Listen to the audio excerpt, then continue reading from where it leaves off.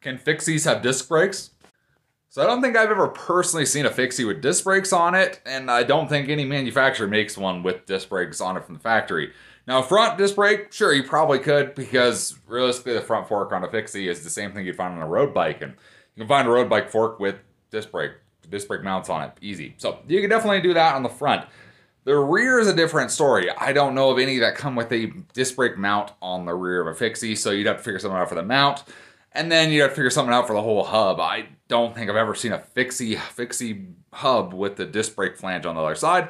Could be wrong, could exist, but you could definitely run a front one. Most of them with Fixies, you don't need. Most people don't ride with the disc brake. They ride with just a basic brake on the front or no brakes at all, because you can pedal backwards and slow yourself down that way. And there's other ways to slow yourself down. Generally, Fixie's a lifestyle, and that's just the way they roll.